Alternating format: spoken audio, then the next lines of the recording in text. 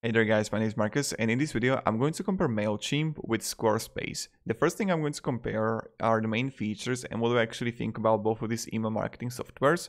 Then I will look on pricing plans and advantages and disadvantages that I personally see. So let's start. I'm not paid by Squarespace or Mailchimp to say one is better comparing to the other, use that or that one. I'm just going to give you my honest review, the truth. So let's start.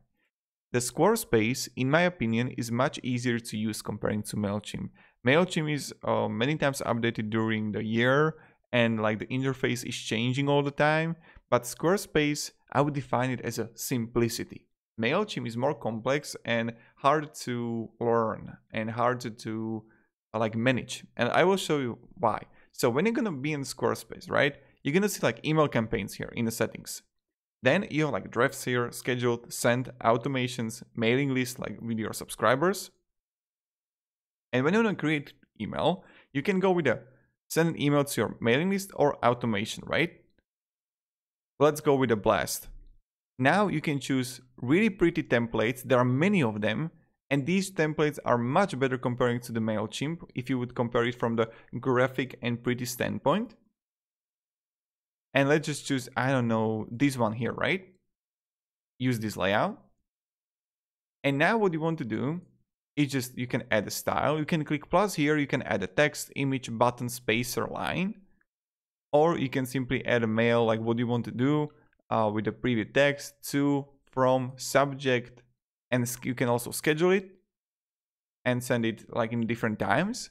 And also, like Mailchimp is similar from the how it works with the image, with the divider, etc. It's simple, also drag and drop system. But to get here, to learn it, it will take a little bit of time. To go even further, Squarespace pricing plans are better comparing to Mailchimp. Look, you're gonna have unlimited contacts. It's all about how many emails you're gonna actually send. So let's say that you would like to send 50,000 mails with 10,000 subscribers. So that's 5 mails a month, right? Unlimited subscribers, email automation, 50,000 subscribers. That's, 10,000 subscribers, 50,000 mails, €30 a month. That means that's going to be $40 a month.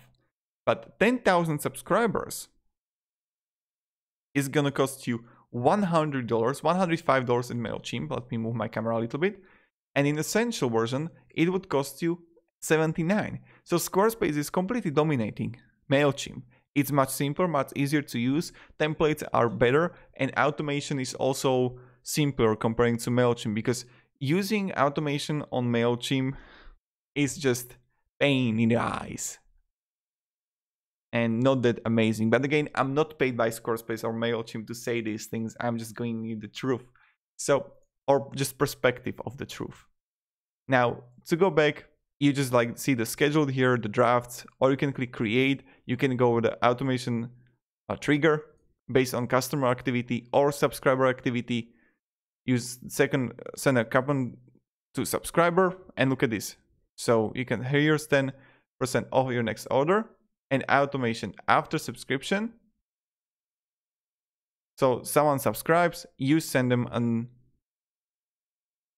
off. So this is something that you can do, and it can work flawlessly for you.